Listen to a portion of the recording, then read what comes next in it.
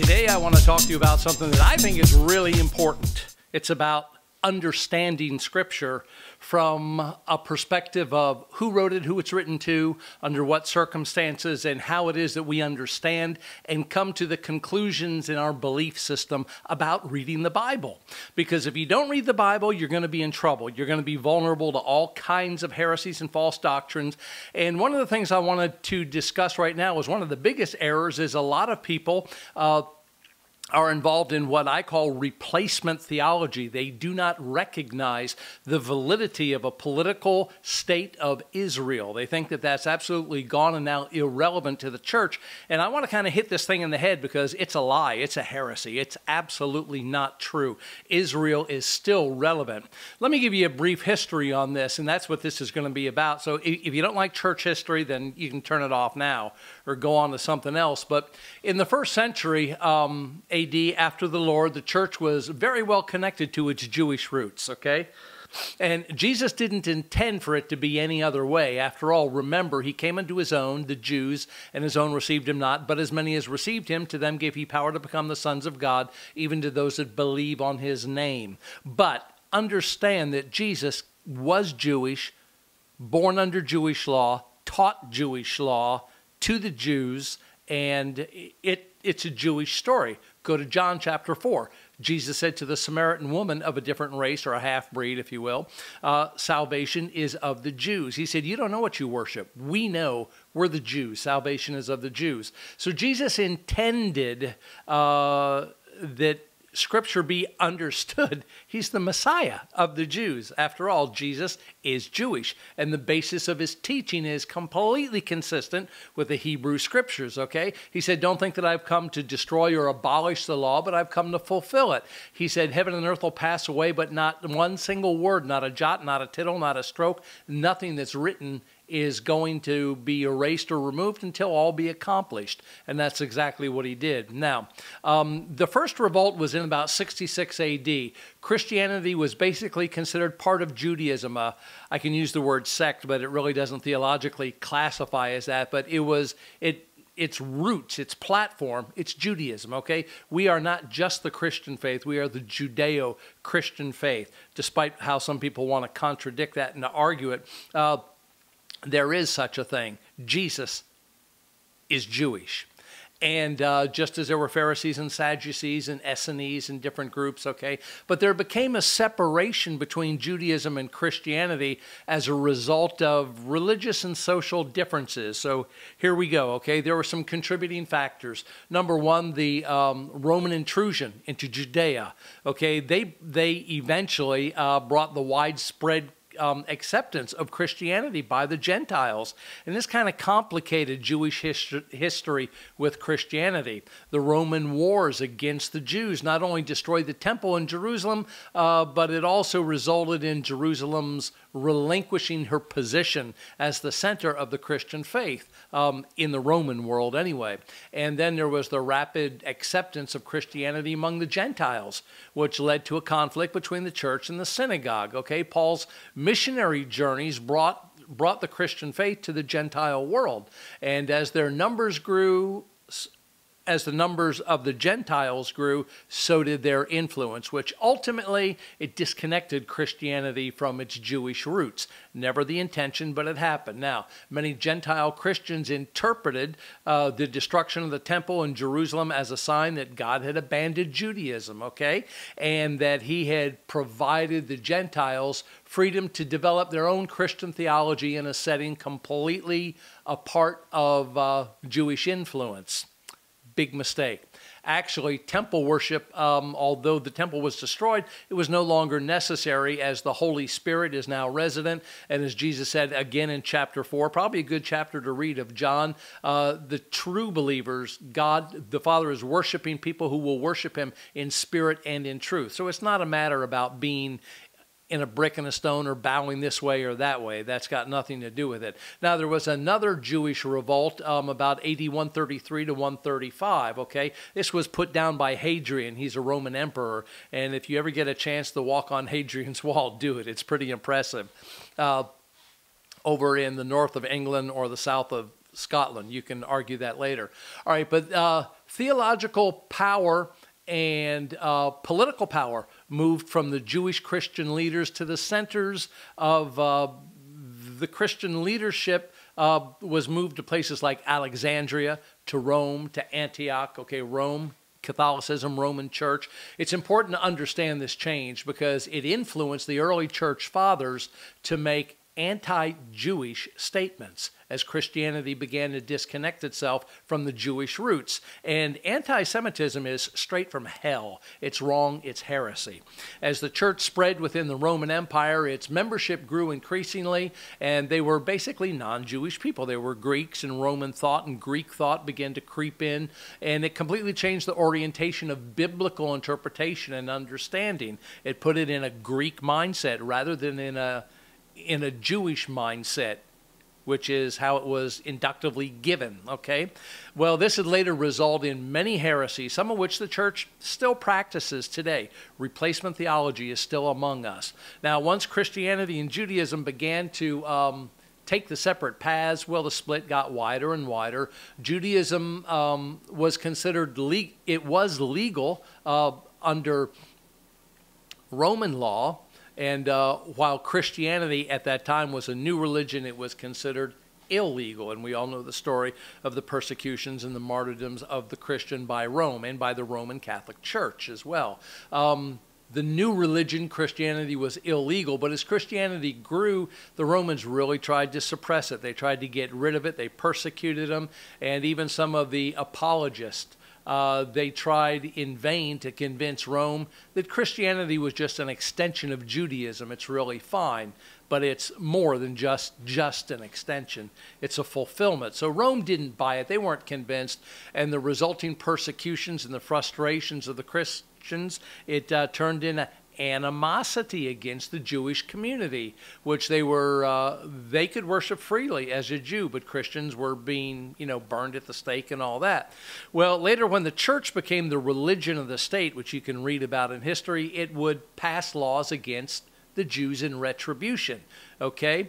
You played while we burned, now we're going to play while you burn. Okay? Doesn't sound very Christian because it's not. By this time, you have politicians involved in institutional religion, okay? It's got nothing to do with God, God's heart, God's attitude, God's spirit. You have people running the church, and it's nasty. These people are wicked, okay? So the antagonism of the Christians towards the Jews was reflected in the writings of the early church fathers. For instance, Justin Martyr in 160 A.D., he said to the Jewish people, he said, the scriptures are not yours, but ours, speaking of himself as a Christian. Irenaeus, when he was bishop of Lyon, in AD 177, he said that the Jews are disinherited from the grace of God. And Tertullian, he was like AD 160 to 230, he said in his treatise, which is titled Against the Jews, he announced that God had rejected the Jews in favor of the Christians. Well, this is not getting off to a good start, okay? In the 4th century, Eusebius wrote that the promises of the Hebrew Scriptures were for Christians and not for Jews, and that curses were upon the Jews. He argued that the church was the continuation of the Old Testament, and thus it superseded Judaism. Well, the young church declared itself to be the true Israel, or Israel according to the Spirit, heir to the divine promises. They found it essential to discredit Israel according to the flesh. It became important, okay, as it is today. They wanted to prove that God had cast away his people, and he had transferred his love to the Christians instead. And then also at the beginning of the 4th century, there was a monumental event occurred for the church. It was called the Church Triumphant. Well, what did they triumph over? They triumphed over the vanquished Israel. Go figure, okay? So we're the church triumphant, and the poor wallowing Jew in Israel is dead and he's toast because we're the real deal and they're nothing. That's why it's important for you to read your Bible, because if you don't read your Bible, and these people didn't read the Bible, they were listening to the church councils tell them what to believe, you are totally vulnerable to all of these heresies if you don't read your scripture. Listen, the gifts and the calling of God are without repentance. Paul was writing that about Israel according to the flesh, okay? He would have given himself so that Israel, according to the flesh, could be saved. But anyway, on with history. In AD 306, Constantine became the first Christian, entre comillas, like we say, Roman emperor, and he had a rather pluralistic view according to the Jews, and he gave the Jews the same rights as a Christian, and that lasted until about 321 when he made Christianity the official religion of the empire, to the exclusion of everything else. You have to believe what I believe, nothing else is accepted. Okay, well, this signaled the end of the persecution for the Christians. That was great, but it was the beginning of persecutions, or I should say the continuation of the persecution against the Jews. So already the church at the council in Elvira, España, Spain, that was in AD 305, the declarations were made. The Jews had to be separated from Christians, okay? The Christians were not allowed to share meals with Jews. They couldn't marry them. They couldn't walk with them. They couldn't talk to them. They couldn't have the Jews bless their fields or their crops. And they could not worship God even on a Jewish Sabbath, okay? So this is getting, I mean, we're going from the fire to the frying pan here. Something's wrong. And what's happening is we're in a spiritual warfare. We don't wrestle against flesh and blood, rulers, principalities, rulers of darkness, spiritual wickedness in high places. So imperial Rome in AD 313 had the Edict of Milan. And that granted favor to Christianity. And it outlawed the synagogues. Yeah, you can be a Christian, but to hell with the Jews. Let's get rid of the synagogue. So in AD 315, another edict, it allowed the burning of Jews if they were convicted of breaking the laws. Okay, so now they're not only is their religion gone and they're discredited and their synagogues need to be knocked over, but we need to burn them as well, okay? And Christianity was becoming the religion of the state, and further laws were passed against the Jews, okay? The things that were granted to the Jews previously were gone now. Rabbinical jurisdiction was abolished, or at least severely curtailed. It was made punishable by death, and Jews were excluded from, you know, just like the 109 other places from AD 250 where Jews were excluded. They can't be teachers, they can't be doctors, they can't be lawyers, they can't hold a high office in a military. And these and other restrictions, it just confirmed over and over again by various church councils for the next 1,000 years. You know, long live the Roman popes and the Holy Roman Empire. But here we have a prelude in AD 321. Constantine decreed that all business should cease on the honored day of the sun, not the S-O-N, but the solar ball of fire, gas, hydrogen in the sky. It is the S-U-N, which we call Sunday, okay? So he was the culprit that substituted Sunday for the Sabbath, for Saturday. And I'm not an Adventist. I'm not a Seventh-day guy. I think you should worship God. If you want to pick a special day, fine. If you want to worship him every day, fine. He's worthy, okay? But he further advanced the split when that happened, okay? So the Jews had their Shabbat or their Sabbath or their Saturday, and Christian Sunday. And this was a controversy among many, even the Council of Nicaea, which was like AD 325. And but they ended up concluding that Sunday is the day that worship, or the day of rest for Christians, okay? But like I said, it was debated long after that. So overnight, Christianity was given the power of the imperial state. The emperors began to translate the concepts and claims of the Christian theologians against the Jews. And this was really bad. Instead of the church taking an opportunity to spread the gospel message, the love of God to the Jews, it became the church triumphant, ready to vanquish all the Jews off of earth. Okay, now, this is not being led by your layman, by the simple person who committed his life to Christ. These are political leaders who are running the church now, okay? Don't forget, kings can't be crowned without the consent of the Pope. The divine right of kings is going on. All kinds of very pagan, primitive ideas are still happening. Okay, but after 321, the writings of the church fathers changed really in character, and it it wasn't defensive and apologetic, but it was aggressive, nasty, full of venom, okay? Anybody outside the flock, in particular the Jewish people, but they went after real Christians. They went after gypsies. They went after anybody who wasn't what they are. The Roman Catholic Church probably executed a minimum of 60 million people. I mean, they went after everybody who wasn't them. And that's 10 times, more than 10 times what Hitler did in the Holocaust against the Jews. So it was during this period that we find a lot of examples of anti-Semitic literature is coming out, and it's written by the church leaders.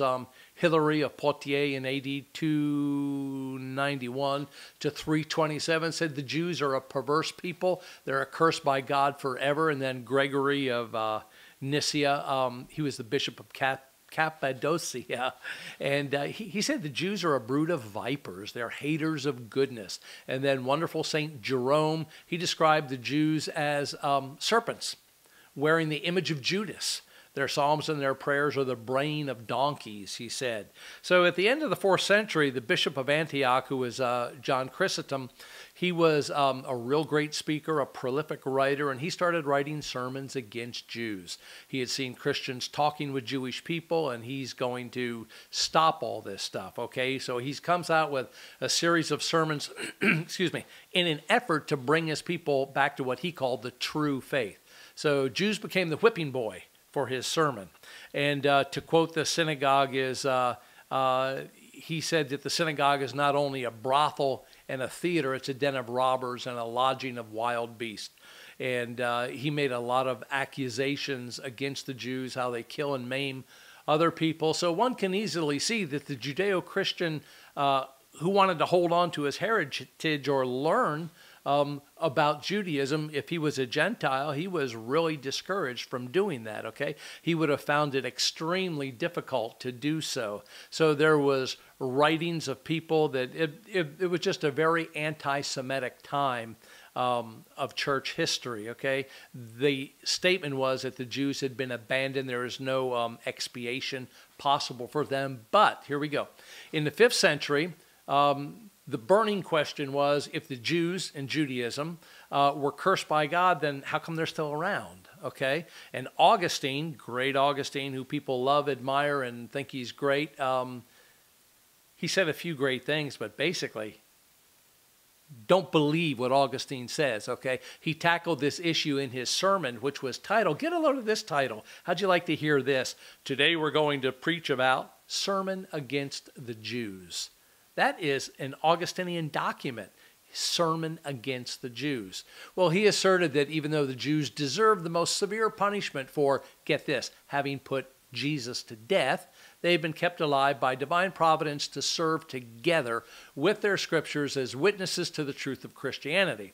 So their existence was further justified by the service they rendered to the Christian truth in attesting through their humiliation because the church had triumphed over the synagogue.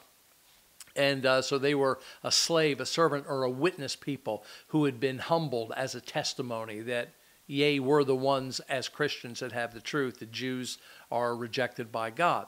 So the monarchs of the Holy Roman Empire thus regarded the Jews as, serfs and slaves and utilized them as slave librarians. They also used them in money lending because money lending or usury was considered very dangerous for a Christian for his salvation because the scripture speaks against it. So the way they got around it is they put Jews in charge of lending and giving money and borrowing and setting interest and all that stuff because they figured, well, the Jewish soul is lost anyway, so it really doesn't matter. Why don't we just use them to make money? And therefore, you see how they found their way into fields of banking and commerce and things of that nature. So by the Middle Ages, the ideological arsenal of Christian anti-Semitism was completely established. And this was further manifested in a variety of precedent-setting events within the church, such as Patriarch Cyril, the Bishop of Alexandria, expelling the Jews and giving their property to Christian mobs. And from a social standpoint, the deterioration of the Jewish position in society was only the beginning of its decline. This is the earlier period. you get a phobia here that's just exploding. And at first it starts around the clergy who are controlling the people, and then it gets into the ranks of the people because they're trying to learn stuff, from higher up. And then you get you end up in church history. You have crusades. Where, yes, the Muslims had started in aggression. Battle of Hastings was the first, I say 1066, Battle of Hastings was the beginning of the Crusades, because I've been to the palace in Sherwood Forest, which was built in 1066, and it's got the statue of Robin Hood and all that stuff out there. And I know why that was built by Richard the Lionhearted, and I know how he died in the Crusades that he went on. A lot of people that I hear, they say, no, the Crusades started in 1090. I don't know. I say 1066, but I'm not a true historian anyway, so don't take it to the bank. But the Jews had a rough time under Hitler. They had to distinguish or mark themselves by wearing stars. They were ostracized as communities, separated into ghettos. There were all kinds of problems which really culminated in I hate to say it, but quote, Christian, close quote, Europe. There was a Holocaust that took place. And I know the Aryan thinking of Hitler, and I've read Thus Saith Zarathustra, and I know the intellectual base for Nazi intellectualism, and I've done Friedrich Nietzsche, and I've been there and done that. But Europe was culturally Christian according to what the rest of the world was thinking, okay? And here we are not understanding the olive tree from the beginning, okay? If we had understood the clear message of being grafted as Gentiles into the tree from the beginning, and the Jews were broken off, the warning is very clear. Don't boast yourself, saying, well, they were broken off so we could be grafted in. You know what? Paul says, take heed lest you fall. God can break you off a lot easier than he can break off the natural branches. So don't get heady and high-minded about that. But the church had violated God's word concerning the Jewish people in Israel, okay? And we turned the church at that time. The Christian ideology worldview had turned the church into an instrument of hate, of murder, of slaughter, of Holocaust, of everything instead of love. But in the prophet Micah, he says, but in the last days it shall come to pass that the mountain of the house of the Lord shall be established in the top of the mountains, and it shall be exalted above the hills, and the people shall flow into it. All the nations of the earth will come and say, come, let us go into the mountain of the Lord, into the house of the God of Jacob. Okay, so Jacob was before it was changed to Israel. So I want to be very clear here that we're talking about a Davidic throne. We're talking about a city called Jerusalem that's on the hill on the sides of the north. We're talking about an actual physical Jewish place in the Middle East that exists now. And Jesus is coming back there. I mean, I don't care what you think. Jesus is coming. He's going to set foot on the Mount of Olives. It's going to split asunder. There's going to be, the poor Antichrist and the poor false prophet at that time. But that's a message for another day. But Jesus is not fooling around. He's coming to destroy his enemies. And so he's going to set up, and the law shall go forth out of Zion, and the word of the Lord from Jerusalem. So, friend, I want you to understand that Jerusalem, Israel, is here to stay. We, yes, by faith, we have appropriated and taken all the benefits that were promised to Abraham in the covenant. We are the church. We are the children of God. The body of Christ is the temple of God. All those analogies are fine. You can draw all those. The one thing you cannot do is say that our position is to the exclusion, prophetically, scripturally, biblically. You can't exegese that from the Bible at all, that the physical Israel is no longer relevant.